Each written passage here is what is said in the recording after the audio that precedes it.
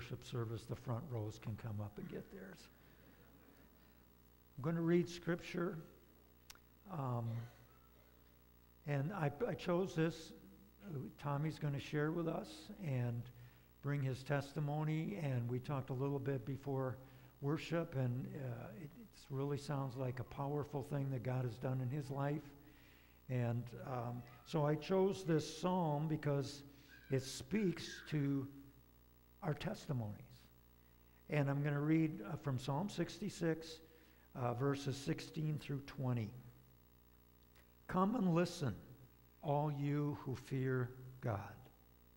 Let me tell you what he has done for me. I cried out to him with my mouth.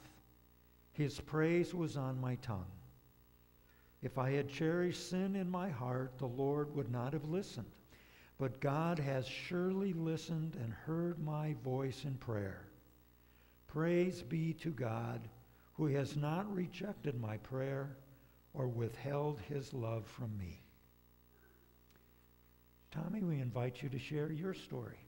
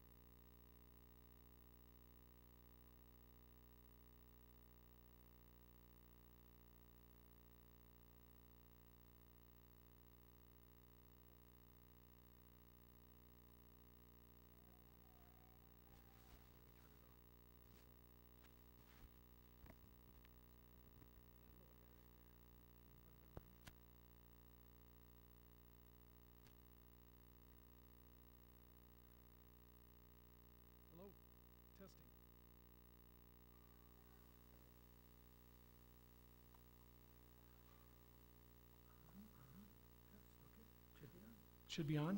Yeah. Sounds like it's on to me. I just came up front to get the candy.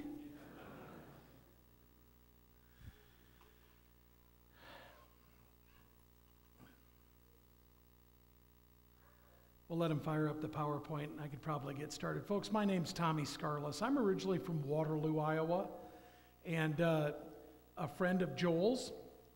We've been fishing together for years, and he called me and roped me into coming out here. He says, we would really like to have you come and be a guest speaker. And I thought for a moment, man, I'm not worthy.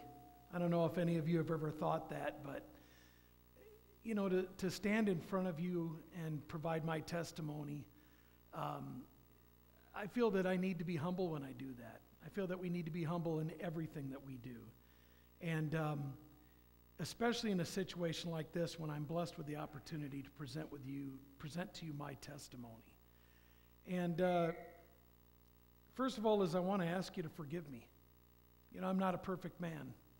I've lived a life that's not been perfect, and I certainly probably won't live a perfect life moving forward. And it's just a situation where, again, I want to ask you for forgiveness. I think that's something that we all need to remember in all situations, that love conquers all. And forgiveness is, I think, the foundation of love. So we've got a manual. I'm going to give her a sign back there. That's the sign. So I tried to tell my kids that I'm a Jedi, but they don't believe that. They've seen that before. So, I'm a work in progress. The one thing that really sticks out over all of the lessons that I've learned and all the things I've heard is that God speaks to me like he probably speaks to a lot of you. Now, in my case, he doesn't say, Tommy, we really need to talk. I hear things, or I think of things, and I feel that that's God speaking to me. Years ago, I heard a radio program, and they talked about leading by example. that God doesn't want us to go to work or go to church or go to the mall and whoever we run into, he doesn't want us to beat them over the head with a Bible. He wants me to lead by example, to be the first person to work, to be cheerful at work, to work hard, but get home in time to take care of my family. So that finally somebody that sees me at work, doing what I'm doing, seeing me smile, even in the darkest of times, says, what do you have that I don't have? That opportunity for them to stick their head in your cubicle, your tractor, your shop, your business, and see that example of here is a person that's happy, and I wonder why they're happy. I wonder why they're acting like that. So I try to lead by example. I'm very blessed. I have to remind myself of that every day. Before my feet hit the ground, I'm laying in bed, and I pray to God, I say, thank you for allowing me today to open my eyes, because look at what it looks like outside. Sure does beat the alternative if it was dark. If I don't do that, if I don't pray in the morning, if I don't thank God for allowing me to open my eyes, I get back in bed, I pull the covers back over me, I try to be careful not to fall back asleep, but I pray again and I make sure that I'm thankful for waking up in the morning and be thankful for everything that I'm blessed with. Sometimes I try to do that before I ask for things, and I ask for a lot of things, but I am truly blessed. Luck. And I'll talk about this later too, about being lucky. Run into a lot of parents. Well, we got this one kid. Guy, he's a lot of trouble. But our daughter, boy, we sure got lucky with her. There's a lot of cliches about luck. Luck is where preparation meets opportunity. I firmly believe in that. I firmly believe that parenting, my wife and I have worked hard. We're not doing a perfect job by any means, but we got these two little monsters here. They're quite a bit taller now and quite a bit more grown up than they are, but they're a challenge. We've read up, we've studied, we've gone through books. No book tells you the answers, but might be able to help you. But we've prayed, help us raise these kids. And we feel it's not luck. If these two guys turn out to be good kids, we feel it's because we applied ourselves. There's a book I read once, and it says, if your worldly duties are keeping you from properly training and raising your children, you should give those duties back to the devil. And with these two guys right here, in this instance, they had been fighting or arguing. And so what I finally make them do is we have them sit on the couch and put their arms around each other and tell each other they love each other. These two boys, after about 5 or 6 of these slides today, are going to be very upset with me at the end of this service, but they'll get through it. But we tell them to look at each other, put their arms around each other, and tell each other, I love you. Sometimes those are the hardest 3 words that we can ever say to people. Forgive me are the hardest 2. I love you are the hardest 3. Will you forgive me, or I forgive you? Those are sometimes hard words to say, but we make them say I love you and remind them that this is the only brother that you've got. And both of them have to realize that because they are the only brothers that they have. And we make them sit there with their arms around each other till finally that's sunk in, we think, and we get through the luck. Next. I'd rather be lucky than good. In what I do for a living, every once in a while I'll get a fortuitous bounce. I'll catch a fish, and it's a big one. It'll be a lot bigger than the ones I'm fishing for. It'll catapult me to victory. I'll win the tournament. And some people may say, well, you got lucky with that one. He caught a lucky fish. Once again, I think that we create our own luck. We create through hard work and most of all, through faith. I think that happens. I'd prefer to be blessed. Plain and simple. If I'm going to rely on some superstition, if I'm going to have today is St. Patrick's Day, if I'm going to wait for a leprechaun to show up, I would just assume that I'm blessed. And what's interesting is that everything that I've ever asked for, within reason, I've pretty much gotten. Every time I've ever asked God for anything, I feel that as long as it's truthful and as long as it comes from my heart and He feels that I deserve it, I usually get it. And that includes our failures. That includes the things where I've made a mistake in life or I've crashed and burned. There's a lesson within that, and that's what I need to pay attention to and feel that I've been blessed with that situation. Most of all, I would prefer to be all three. Next. I would prefer to be lucky, blessed, and good. And I feel that that combination is what's really the foundation of what I do, is most of all, it's being blessed. Next. God, my whole life I wanted to be a professional fisherman. That's what I do for a living. My neighbors think I load and unload my truck for a living, or my boat, but I wanted to grow up and I wanted to fish for a living. And you wouldn't believe the people, young and old, that come up to me and tell me that's what they want to do for a job. They'd love to have my job. When I'm washing the boat, they never show up. But they'd love to, I'd love to have your job. And you know, I love my job. Every day I think, man, I just truly, truly love my job. And I've gotten to the point in my career where, you know, I've got a lot of titles. I was named by Outdoor Life one of the top 20 anglers on the planet. I've got more majors than anybody in walleye fishing. I've won a championship in walleye, or several. In walleyes, I've won a championship in crappies. I've got nicknames Mr. April, Mr. Erie for winning those tournaments. I've achieved everything and more that I ever dreamed of achieving. Next. Mr. Who? There's a lot of people that walked into this church or heard my name over the last couple of weeks, or since Joel and I agreed that I was going to come out and speak to y'all. And people like, who? Tommy who? Who is he? And, you know, that's my fame is somewhat limited. You know, it's semi-famous. But in the end, those titles, and I've learned that it really doesn't matter. I've got guys that I thought that once I got to the top or near the top of the walleye pile or the professional fishing pile, that they'd admire me and want to talk to me and be my buddies. And be honest with you, a lot of my fellow competitors, because I've won or they got second in that tournament or so, they hate me. I've also realized that winning, you win 150 grand or 60 grand, and you've got the trophy sitting next to you on the way home and you're driving home, and the thought rolls through my heart, my mind, is this really all that's there? I mean, you go cash the check, the banker meets you there, they come in. I've had them open the doors after hours. They want to get that money in the bank, right? And it's still, you look at that check and it's like, is this all that there is to this? And I have to constantly remind myself that really isn't that much, that there's much greater things in life than that. My favorite scripture is Mark 8:36. For what does a man profit if he inherits the earth, yet he forfeits his soul? All those trophies are not going to help me get into heaven.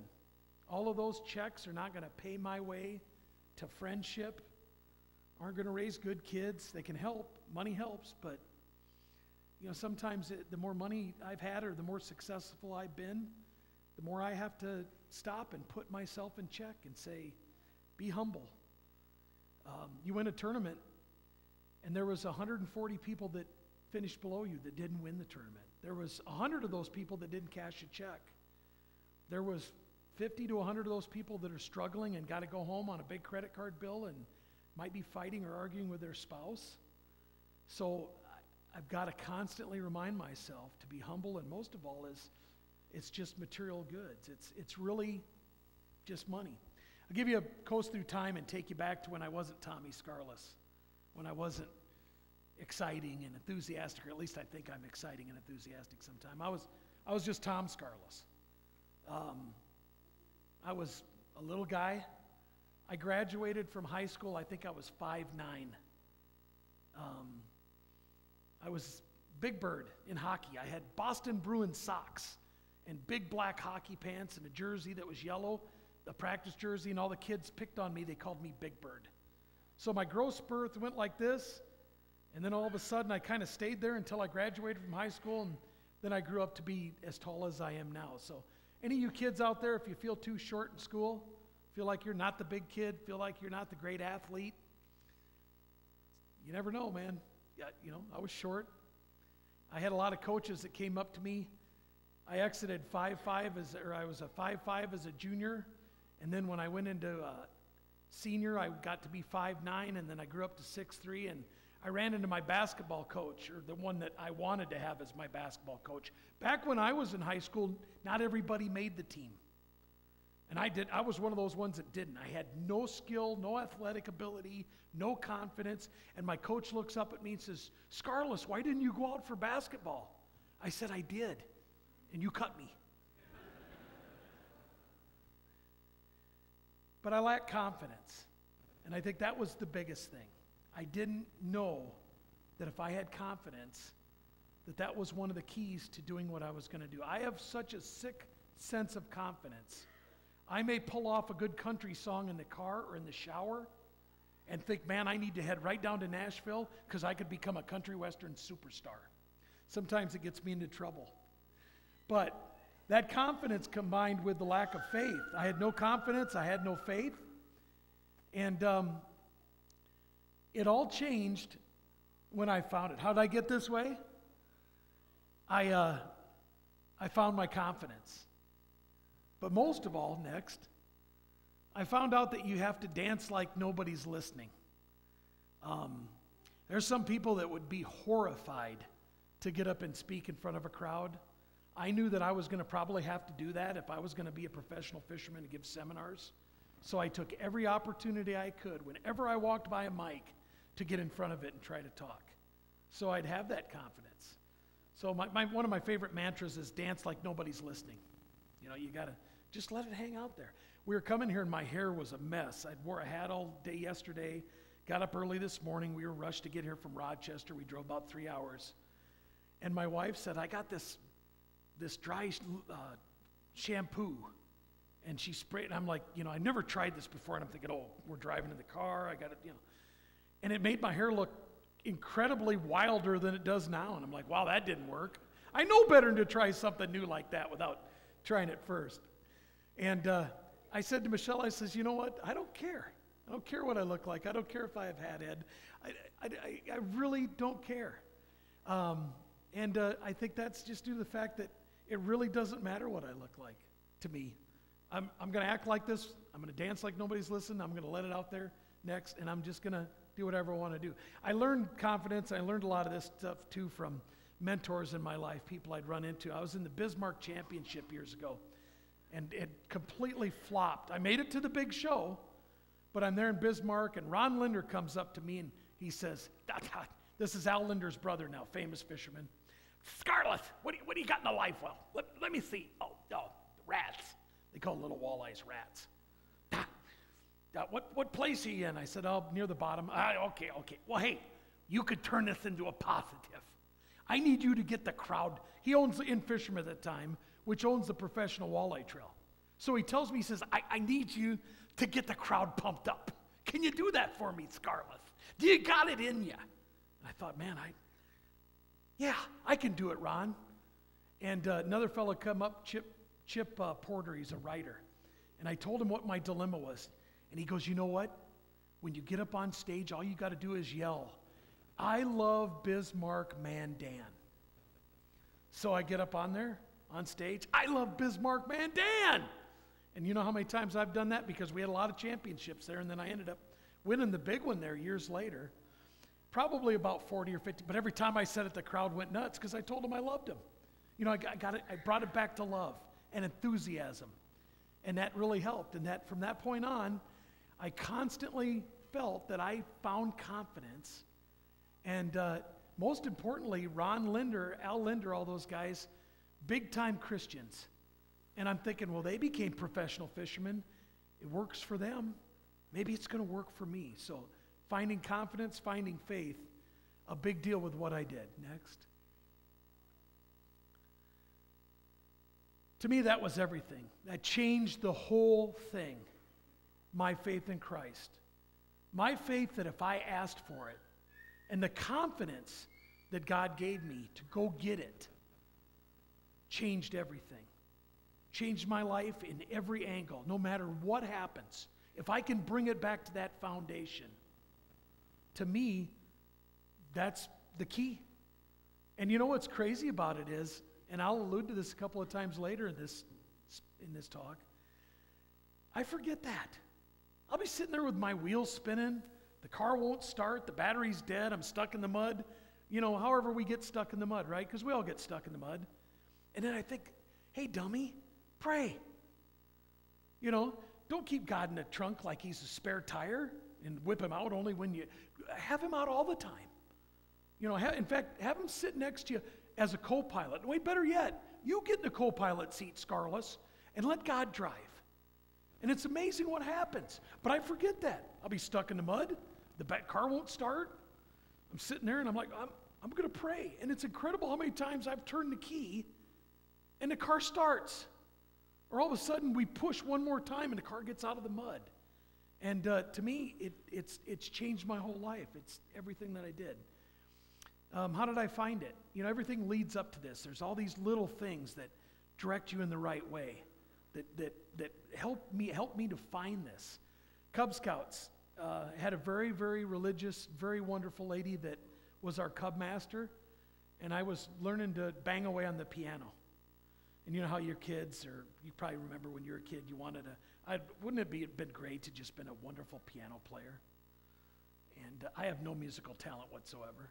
I think I can sing, but I can't. But I learned how to play I Will Make You Fishers of Men on the piano.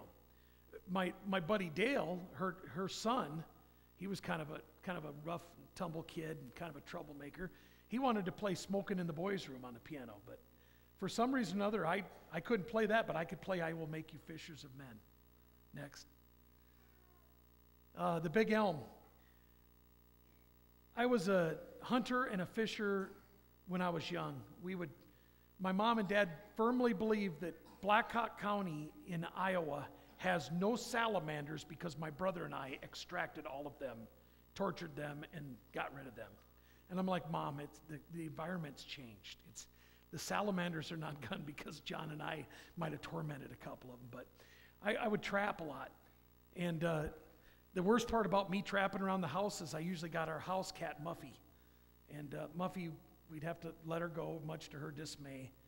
And they were mostly live traps, so Muffy didn't get hurt on those instances. But I was sitting on a great big log one night. It was windy.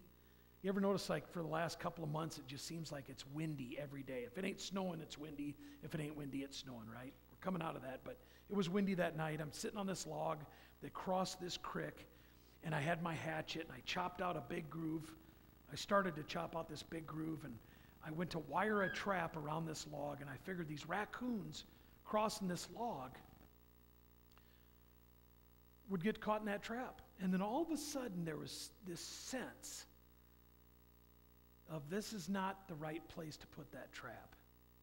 And I took a U-turn, I pulled the trap, I walked off the log, I got about 15 feet from it, and a huge, huge Chinese elm came down and landed, and then folded back over and completely smashed that log into the creek.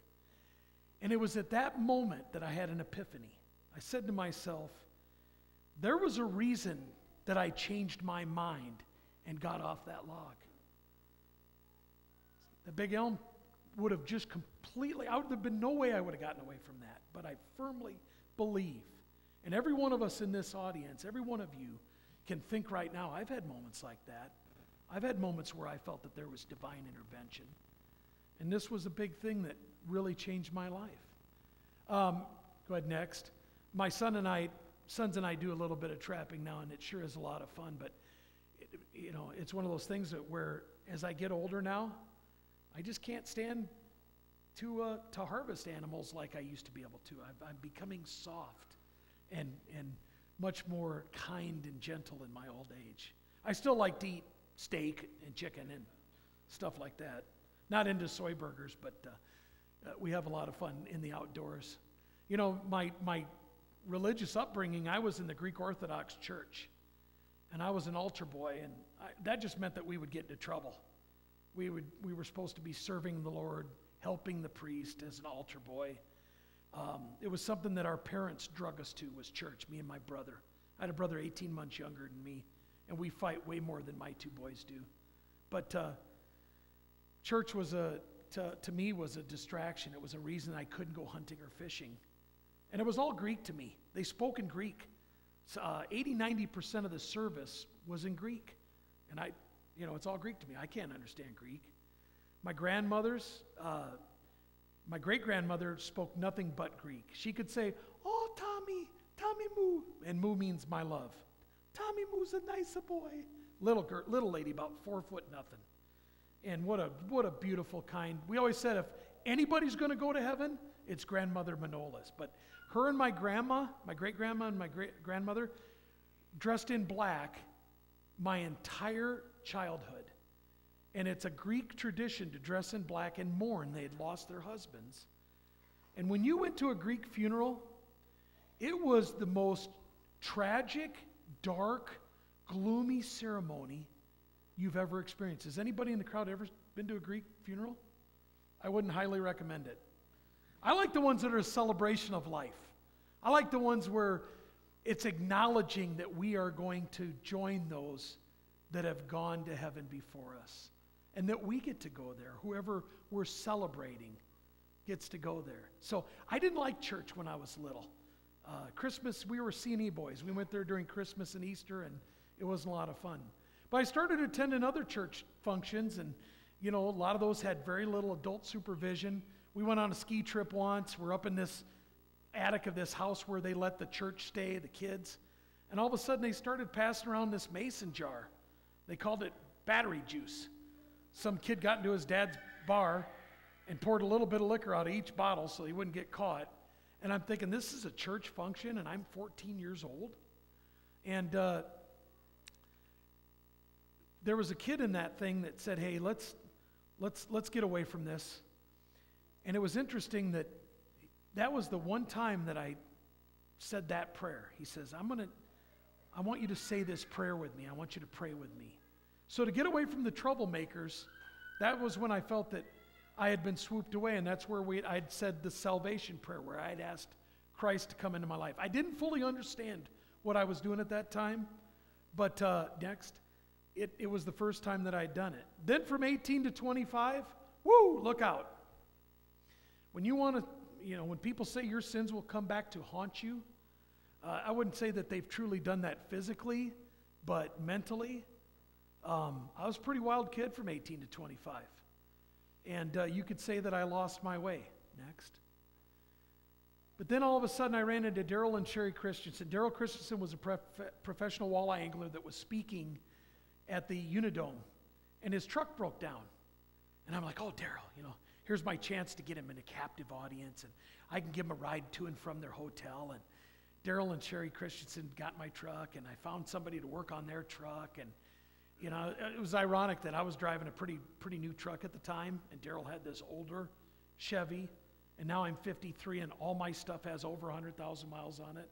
I'd love to someday to be able to afford to get my wife a nice car, but we buy used cars. We save a little bit of money. But Daryl, his car was broke down. I couldn't believe that a walleye pro, living and making all that money, living the dream, drove a busted down Chevy pickup truck or Chevy Suburban. And now I find myself doing the same thing. But that was an awesome moment, because Sherry Christensen every morning would go and put these little books, these little testimonies, those little pamphlets that you see, and she was great at putting those everywhere. And I'd drop them off at the Unidome. I'd go home and I'd have to clean out the truck. I'm like, what is this thing? Win the big one, find your way to Christ, and all that stuff. And I'm thinking, maybe I ought to read these things. And it kind of nudged me and pushed me a little closer to God in that instance. And then probably the biggest thing that changed my life was Welch Village. I'd gone there on a ski trip. And I had taken a girl that, I don't know, I thought maybe we were going to get serious, maybe we wouldn't. I'm inside, it's 30 below outside, it's really cold. We're staying in this cabin with a bunch of other people, and she's out digging around in the truck. And I go out and "What are you doing?" We got all the bags out. She goes, "Well, I don't want to tell you, you're going to get mad at me." I said, "Well, now I'm already mad at you. You got to be honest with me, what's going on?" And come to find out, she had brought drugs with her. And I was devastated. I wanted to have nothing to do with that. And at that point, I didn't want to have anything to do with her. I went back inside the cabin, and I prayed. I said to God, "God, I should just put this in your hands. I'm struggling. Will you bring me the girl for me I'm tired of all the wrong girls. You know, of course, I told my sons when we were standing in the entryway, I said, boys, this is where you meet a nice girl in life. You won't meet a nice girl at the bars. You go to church, and this is where you'll meet nice girls. I was looking in the wrong spots. I never went to church. I probably would have found my wife a lot sooner. But it was incredible how I prayed that prayer, and I said, God, just bring me the girl for me. She doesn't have to be incredibly gorgeous. I'd like her to be cute. I got to be attracted to her a little bit, right? And she doesn't have to be a brain surgeon, but I'd like her to be a little bit smart, you know. But I asked for the perfect girl for me. And it was incredible. I got done praying that prayer. My buddy says, dude, what are you going to do? And I says, I'm going to marry that girl right there. And my wife, Michelle, walked into the ski lodge. And from that point on, I was hooked. It was love at first sight, proverbially. And what's interesting about that is that it wasn't very long after that I had ran into a girl that liked me. And she owned horses and Harleys and this and that and the other thing. And, you know, and you sometimes question that. And I prayed, I says, God, are you sure that I'm with the woman that I need to be with? And he spoke to me crystal clear. He goes, son, not only did I give you everything you asked for and more, but I gave you the girl that I felt was perfect for you. It's incredible. Whenever I talk to God, he talks right back to me and I can hear him crystal clear. And I pray and I ask him, when you speak to me, God, let me hear it. In fact, make it so loud and so clear that an idiot like me can understand what you're saying. And he does. Sometimes he just literally smacks me upside the head with it. But I hear it. I went to Nelson Sports Center. Greg at the parts counter. It was tough for me to be out of town, but Greg was a huge believer. And we did a lot of talking. And a couple of the people that worked there, two sisters, Danette and Jolynn, visited with them a lot. And it was right at that time that my sister, Susan, I've got one brother that's younger than me, and I had a sister, Susan, that was older than me. 10 years my senior. Taught me how to drive, was everything to me. She developed breast cancer at that time. And we were talking on the phone. I go, oh, what are we going to do? And she says, son, Tommy, she says, trust in God. Christ is going to get me through this and get us through this. And it was at that time that I think that I truly, truly got it. I was so close. And I was getting nudged that way and in that direction next. I took a trip to Big Stone, though. And I still didn't think I got it. You all probably go through this to where, okay, I think this is what I'm supposed to be doing, but I'm lacking in faith and confidence.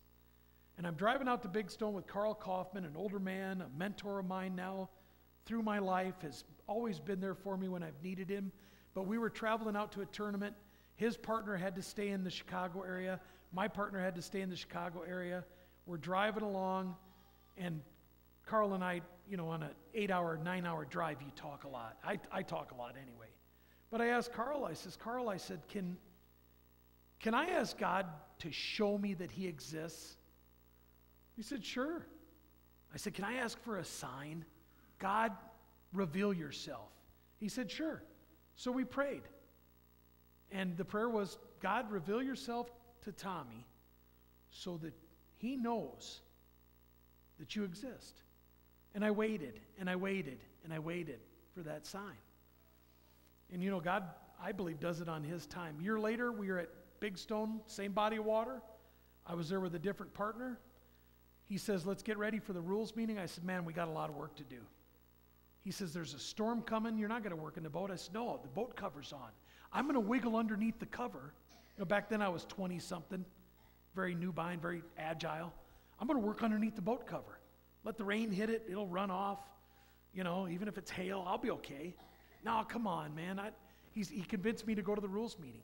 While we're at the rules meeting, a tornado rips through the campground where we're at, takes one of the campers, and completely takes a quarter of a mile down the lake. Throws it right in the lake. Breaks oak trees that were this big. we're driving into the campgrounds and we're looking at the branches and the trees that are down. And I told Chad, I'm like, dude, this can't be good. And we'd heard that there'd been a tornado through. There were 3 big limbs on my boat. One big limb landed on my power source, my motor.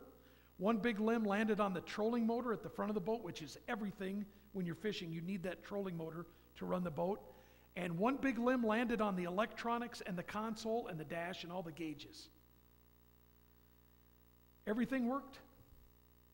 It did a lot of superficial damage, scratched a lot of stuff, broke a lot of stuff, but it all still worked. It wasn't that broken. And I was horrified, and I prayed and I says, God, this can't be the sign that I asked for, that you would do something like this. And I couldn't believe it. And then the next thing you know, we go out to fish the tournament. After 2 days, we got a shot at it, but we got to roll the dice and leave the easy money fish, the ones that are going to help us cash a check. And we roll out into the middle of the lake, and we take a chance on these big females that hadn't come off of post-spawn yet. They just got done laying their eggs, and they're all resting out there in the water. And we trolled a lure by a fish. And we're out there with our planer boards in the water, and I cross my arms and trying to figure out how we're going to win this tournament. I says, God, now would be a good time for that sign. I know we need one big fish to win the tournament. And I get done praying, and I look out, and there's a planer board in the water.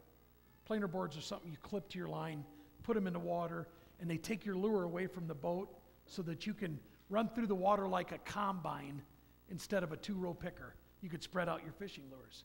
And right at that moment, the board goes back. It's the biggest fish of the tournament.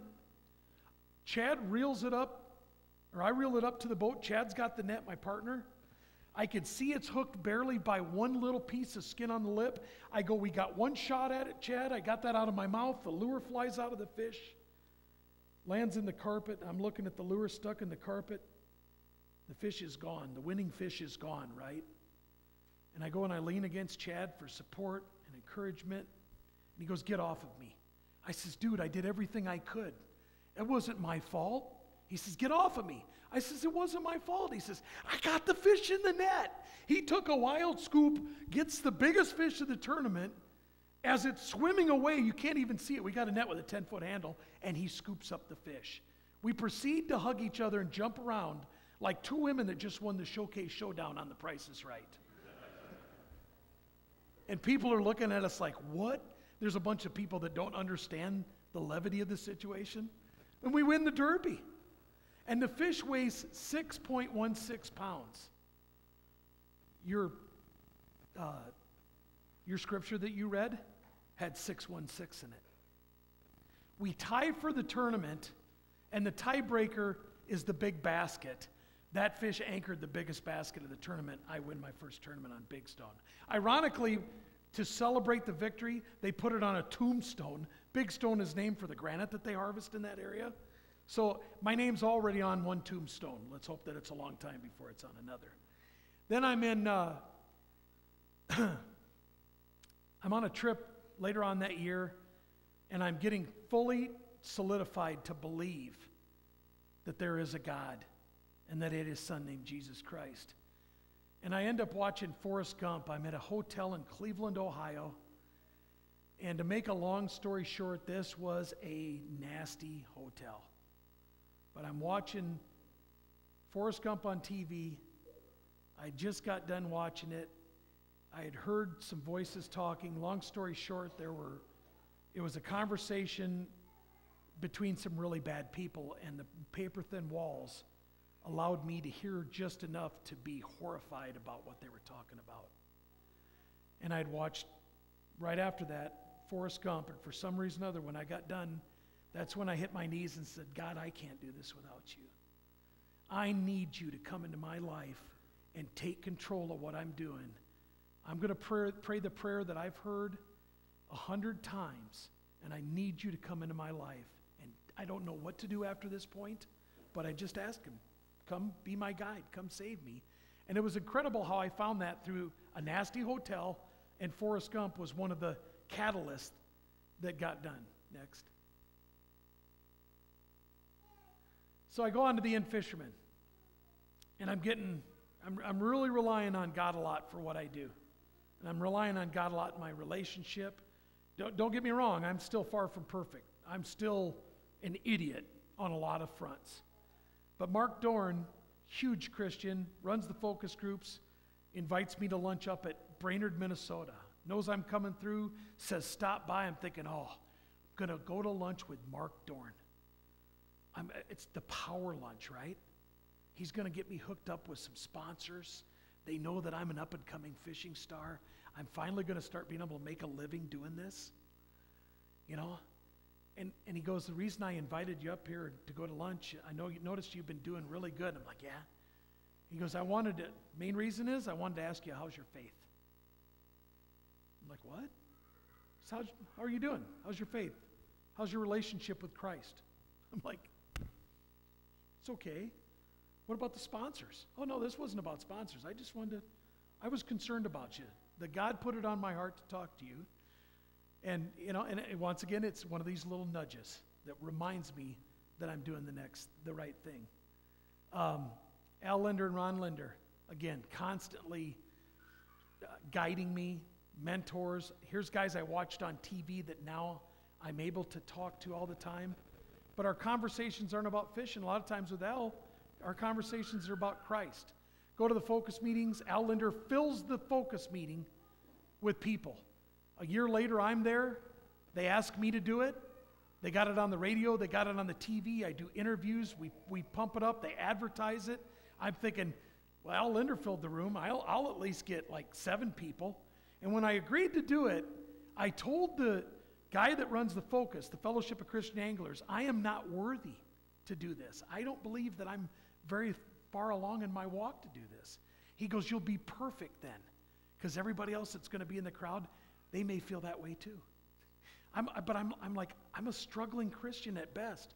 He goes, so am I. That's great. And 3 people showed up. But 1 person actually devoted their life to Christ. So to me, that was a big deal. And you got to remember that even just 1 person, these focus meetings were incredible. Sherry Christensen, who I said was with her husband Daryl, and gave me a ride and put these little notes in there. I said to Sherry, I says, Sherry, every time we have this focus meeting and they do the prayer at the end to accept Christ into your life, I go, is it okay I do that every time. Is that okay? And she looks at me and she goes, I do it every time too. I said, well, I've done it like probably 20 times. Is that okay? She goes, yeah. She goes, I've probably done it 20,000 times. I get back from that meeting. My buddies are like, man, you went to the Jesus Christer meeting again? You went to that meeting, those people? They went to the bar. I'm hanging out with my fishing buddies. And I went back into the room, and I prayed, and I said, God, how can I show them what it's like? How can I get my buddies? How can I lead them to you? How can I show them what it's like to be a Christian? And you know what God said to me? Maybe you ought to start acting like one when you're around them. Maybe you ought to watch your language. Maybe you shouldn't have so many beers the next time you go out with them. Maybe you should encourage them not to go. Try to bring them in, but start acting like a Christian. You're not going to ever convince them that that's the way to go if you're going to act like a heathen when you're around them. And it was crystal clear in my life what he was trying to tell me. And now I got my kids, my sons, Jake and Nick. Every once in a while, a word will tumble out of one of those cute little mouths that I'm like, wow. And I asked one of them once, I said, where did you learn that word from? And they're like, Dad, I learned that from you. So I have to be a role model now, and it's really, I think, has helped me a lot. You never really fully understand God, I don't believe, until you have children. Because then you realize how God feels about you, how God wants you to come to him and ask for things, how God wants you to behave, how God wants you to feel. I want my kids to thank me for being a great dad. I don't want them to always come up to me and ask for money. And God's about the same way. And, when I have a bad day, I wrap my kids around me and my wife, and I feel that is the blanket of love. That's going to be the one thing that can soothe me. And bigger than that is wrap God around me. In this tournament, we were almost going to win. We were leading the tournament after 2 days. The Masters Walleye Circuit Championship, the one that I had wanted to fish for 30 years and win for over 20. And here we got our shot at it, and we flounder the last day, and we fail. And my kids showed up, and I thought, well, life ain't that bad. I got all this. This is way better than a championship, the blanket of love. I read a lot of neat books. I keep trying to get my kids to read Farmer Boy, Laura Ingalls Wilde, Little House on the Prairie, watch television shows like, I recorded all the Mayberry shows, Andy Griffith, Opie. Kids won't watch them. They don't even want to watch Chopped with me anymore, but I try to get them in front of good books. I really, truly believe, next, that it's all about garbage in, garbage out. Books that I've read that have really helped me along the way, The Seeds of Greatness, it's an old book. Zig Ziglar, A View from the Top. Zig Ziglar's a huge motivational speaker, but deep within that, there's a lot to do with faith and Christianity that, the best part of all is you think about it, the golden rule. What would Jesus do? Do unto others as you would have others do unto you. And it's all in a lot of the books that I read. So I've gone back to read those again, and they've really helped me. Garbage in, garbage out. Try to pay attention to what our kids are reading, what our spouses are reading, what our grandparents are reading. But in this instance, one of the boys years ago had Diary of a Wimpy Kid. And man, I'm going to tell you what, I read that book, and I'm like, I don't know if he's really going to learn anything good about this. In that book, it was all about trying to outsmart your parents. And I apologize. If there's any youngsters in here right now that think this is a cool book, I apologize. But, when your brother has a band that's called the Wet Diaper, and you're trying to fool your parents and trying to outsmart them all the time, I thought that one needs to be culled from the herd. We need to get them to read some good stuff. Now, and they've outgrown this at 13 and 15. This was kind of a devotional, or kind of had lessons in it that every morning, every day, it was kind of a daily devotional. That's what's for breakfast now. That's what we try to get nutrition from, and try to move on with that next. Do any of you ever doubt? I get asked that a lot from my buddies. I get asked that a lot from people all the time. Do you ever doubt? Sure we do, right? My biggest answer to that is, my favorite answer to that is, I have witnessed far too many miracles to ever forget that God and Christ exist. Next. My sister Susan in 1999, I was telling you how in 94 we figured she had gotten breast cancer. And in 99 she passed away. And I remember one morning getting woken up by my wife, and she says, "What is wrong with you?" And I'm sitting there and I'm sobbing, to the point where I'm crying in my dream, to where there's tears all over the pillow. I mean, literally streaming down from my face.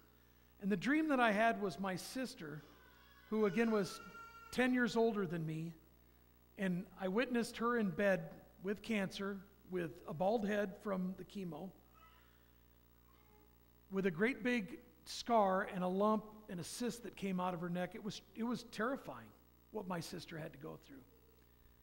And in my dream, she's laying in the hospital bed. I'm sitting next to it crying, and she rises out of the bed, and she says, "Honey, don't cry."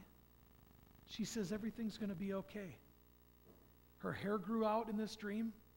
Her clothes metamorphosized back into a beautiful spring dress. And there was my sister, Susan, that I had always known as this beautiful young lady, rising out of the deathbed, so to speak, and telling me that everything was going to be okay. And it was one of those dreams to where it wasn't a dream. I'll firmly convince you right now that she came back and told me that everything was going to be okay. Shortly thereafter, I run into a guy in a dock. I don't have anybody to fish with me. I'm up at Little Bay to Knock, up in the Upper Peninsula. I ask him if he'll go fishing with me. He says, "Sure, we're out fishing." He shares with me he had just lost his son, who was another linesman. They were both father and son. In fact, he had two sons that were linesmen. And his son got killed in a linesman's accident. And I witnessed to him about God and Christ. He was a believer. But I told him about my dream with my sister. And I says, "John, I bet you that there will be an instance to where you realize that your son's gone on to heaven and that someday you'll join him." So he calls me a year later. I'm driving up to the same boat ramp to meet him and pick him up. I called him. I told him, "Are you going to be on time?" Because I am. And, "Yep." "By the way, Tommy, I had one of them dreams you were talking about. I was out in the middle of a field walking. I saw this young man. I waved at him. It was my son. He walked up to me. I was crying, missing him. And he said, 'Dad, don't worry. Everything's going to be okay.' So I'm firmly convinced, Tommy, I had one of them dreams too." And it's moments like that where I get goosebumps thinking about stuff like that next, that exists, that happens. I've got a board of directors now that I surround myself with, Christian men that have shared with me. When times get tough, I call them. You know, the biggest time I call them is when times are awesome. Tom Bruns, he'll tell me how to turn that awesomeness around and help Christ with a message with that. He'll give me do this. Come on up and speak for our group. Tom Bruns has a construction company in Minnesota. He builds big highways. Builds highways. Moves dirt from one spot to another, and then they come in and they pour the concrete. He's the one that sets up the off-ramps. A couple of years ago, he's telling me a story how they're on the edge of financial disaster. The state of Minnesota is suing him and telling him, "You're not going to get paid if you do not get this project done on time." Sold his lake home, mortgaged his house, was putting everything he owned, his life savings on the line to try to get ahead of the rain and build this highway. And they got a problem. They need sand for these overpasses. And his son Josh is out running a dozer in a spot, digging out an area for the highway to go through. They had contracted a guy to bring this sand, and they're waiting on this guy, and it's holding up the job, and it's going to cost, tens of thousands, if not hundreds of thousands of dollars to get this sand moved to where they need it to and brought in from this other contractor. And Josh calls his dad and says, "Dad, you're never going to believe this. I found sand." The perfect construction job on a highway is where you find sand in one spot that you got to move material out of, and you can use that sand to build an overpass or a highway in another spot. I'm trying to speak as intelligently as I can on this, so bear with me. But he calls his dad in a spot, he's telling his dad in a spot where there was not supposed to be any sand, "Dad, I found sand." And you want to talk about a beautiful man, Tom Bruns, Christian, has led many people to God, been praying for God to come in and help him with this construction job, and Josh found sand. Got all the sand in the world we need, Dad. We can finish the job. One problem. They had signed a contract with this other gentleman for sand. So Tom calls the guy up on the phone and is going to try to figure out a way to get out of the contract and save the job. And the guy tells him, he says, "Tom, I've been meaning to call you. Man, would it be a problem if I didn't deliver the sand for you and we negated the contract?" Tom says, "Hallelujah, brother, you can keep your sand. I found sand." So Tom's on my board of directors. I call him and he helps me out along with Carl Kaufman, et cetera, et cetera. I'm going to go through two more things and I'm almost going to wrap this up here. The protest. I've already won just about everything there is to win in walleye, maybe once, maybe twice. I'm in a big tournament out at Bismarck, Mandan again, going to win the championship again, running away with it. And I get protested from some guys that I don't really truly know what their motives were, but they accused me of something that I didn't do. And when you get protested for a tournament for cheating or something like that, this is the only time it's ever happened in my career, I was devastated. I was so devastated that I couldn't even fish. And luckily I drew a good co-angler the second to last day of the tournament. He caught all the fish. Our bag counts together. He won the co-angler, the amateur division. I stayed in first place, fished the fourth day, and I'm just wrecked. I couldn't believe that this is happening to me. And I truly felt like I was being attacked. And I prayed to God that every night, but especially that night, how could you let these guys crucify me? And he said, "Easy with your verbiage, son." He says, "I don't think that's the proper word to use in this situation." He says, "You're being far from crucified." I thought, you know what, you're right. And the big message is over the years, you've jumped to conclusions, Tom. You guys have talked in your little knitting circles. These anglers it's the worst little gossip circle you could ever see in some situations. But let he who is sinless cast the first stone. He said, what about the times you've done that? What about the times you've accused people and you didn't know what the truth was? And this is one of those situations. I ended up losing like 3 majors in less than a year. Total of about $250,000 that I had right here I could have won, and I blew it. And I realized that those are instances to where I wasn't blessed for a reason. I wasn't given that for a reason. But I kept the confidence and the faith, next, to keep moving forward. Hastings. Got my big old buddy here, Jeff Laurie, my partner in the Walleye Tour. He had just lost his wife. He was on fire. We were praying all the he was praying all the time. We're on our way down the hill to Hastings. I said, Jeff, let's pray not from now on before every tournament. And I didn't know what would happen. I put my hand out, and he put his big old paw in mine, and we prayed. He had just lost his wife not long before that. And tears were running down our eyes, and he looked up at me when we got done praying. He goes, I firmly believe we're going to win this tournament. I said, well, this isn't going to hurt. And we ended up winning that tournament. And ever since then, Jeff and I might get in a conflict as friends. We might be having a rough morning on the way to the tournament, accusing each other not working hard enough or fishing hard enough. And all of a sudden, he'll put his big old paw out. I'll put my hand in his, and everything just goes away. Everything gets healed. Next. Ended up winning a championship. The Crappie Masters National Championship. 200 boats from across the nation go down to Grenada, Mississippi to fish this deal. And 2 Yankees, me and my partner Kyle Steinfeld went down. Next. Ended up qualifying for it through a tournament out of Rathbun, which was one tournament. Miraculously got into the championship. Next. Went down there, put out planer boards, Yankee tactics that they had never seen before, and end up just blowing it away, dominating the tournament to where we won the Crappie Masters National Championship. Next. For me, it turned out to be an opportunity to witness. When we were sitting there in the hot seats wondering if we had enough, I leaned over, took my hat off, and prayed, and didn't realize I was doing it in front of about 400 people in the crowd. Just did what I do. You wouldn't believe the people that came up to me and said, I really appreciate your faith. And I'm like, what do you mean? We saw you pray before the final people weighed in.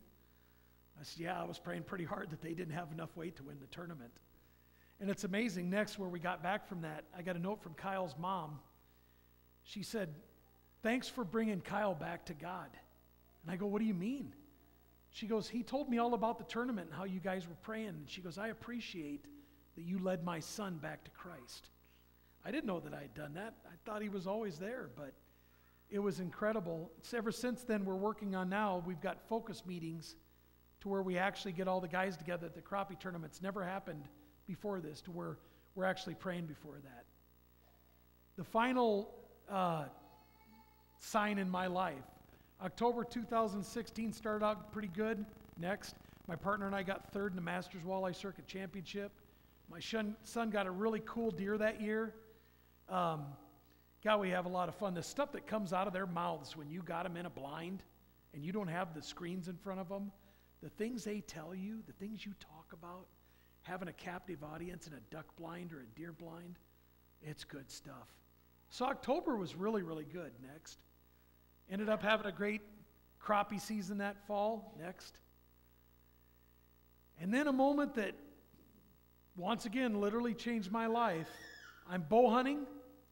Now these photos are pretty graphic. I'm bow hunting. My stand breaks right after I'd climbed into it. I fall to the ground, get flipped midair, land on my head, and break my neck, completely shattering 2 vertebrae, putting a ding in my spinal cord where that isn't supposed to look like that. 2 fellows beat me into the hospital. La Crosse. I got airlifted from Waukon, 30 miles to La Crosse. Guess what that helicopter ride cost? That was $42,000. My first helicopter ride, but I didn't really enjoy it that much. I get there, and these other two gentlemen that broke their neck beat me into the hospital. So they got in line before me. And they were in worse shape than I was. So the surgeon came in, he said, son, he goes, I got good news and bad news for you. I said, what's that? He goes, we think we can fix you. We think we can put everything back together. But you're going to have to wait 2 days because these other two gentlemen are going to get worked on first. And then we're going to work on you Tuesday. When I hit the ground, the pain was excruciating. My wife and my boys were right down the driveway. My buddy Kyle heard me crash. I yelled for help. I can hear him clinking around out in the driveway, getting his stand ready so he goes to go deer hunting. I yelled for help, and all of a sudden this voice goes through my mind, hey man, what are you yelling for Kyle for? How come you're not yelling to me and asking me for help? So, oh dude, that's one of those oh dude moments with God where, oh God, yeah, you're right. So I start praying, and at that moment I know it's bad. I can't move my legs. I've got a burning sensation in my arms. If anybody has ever experienced nerve pain, fibromyalgia, it felt like I had hot irons pressed to my biceps, my triceps. And I'm like, God, I know this is bad. I know that I may